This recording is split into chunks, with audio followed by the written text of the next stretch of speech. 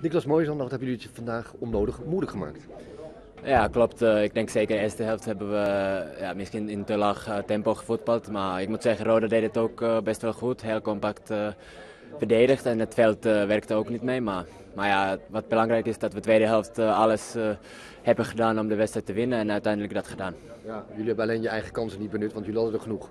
Ja, er waren echt zoveel kansen en op een gegeven moment denk je misschien dat het niet valt vanmiddag, maar gelukkig vallen ze wel en het is mooi dat Jairo die maakt. Ja, meneer Riedewald, 17 jaar en die maakt jullie winterkampioen. Bijzonder. Ja, heel bijzonder en natuurlijk heel mooi voor hem. Wij zijn allemaal heel blij en ja, het is mooi voor Ajax. Er zit altijd komen nieuwe talenten op en dat is heel mooi om te zien. Ja, maar kende je hem? Ja, ik heb nu met hem vaker getraind, maar niet echt super lang. Ik denk een paar weken, dus ja, daarvoor kende ik hem niet, nee. En die jongen scoort gewoon heel makkelijk.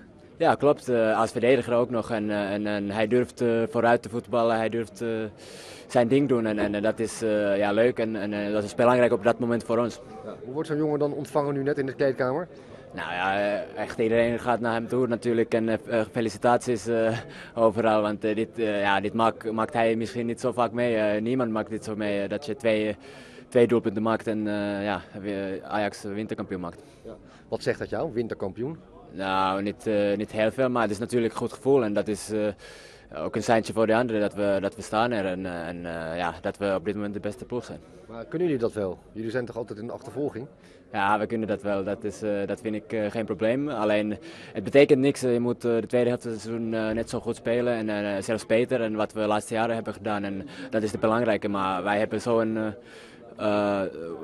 bescheiden en goede elftal dat we niet gaan vliegen. Nee.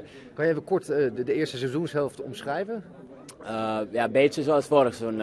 Begin heel wisselvallig, slechte wedstrijden, goede wedstrijden en op een gegeven moment krijgen we vertrouwen, denk ik, zeker van de Champions League wedstrijden tegen Celtic en Barcelona van die wedstrijden krijgen we heel veel vertrouwen en daarna gaat het eigenlijk goed en we beseffen als we zo spelen als tegen bijvoorbeeld Barcelona, dan kunnen we van iedereen winnen en dat was denk ik een goed moment voor ons. Vakantie? Ja, vakantie dat is ook lekker. Alleen voor mij, ik was 2 maanden geblesseerd, dus fysiek zou ik nog heel makkelijk door kunnen. Maar het is wel lekker mentaal een beetje rust te krijgen. En zeker voor sommige jongens die heel veel hebben gespeeld, het is heel belangrijk. Wat ga je doen? Ja, ik ga naar Dubai. Naar de kerstvieren? Ja, daar de kerstvieren. Onder de zon. Geniet ervan. Dankjewel. Super, dankjewel.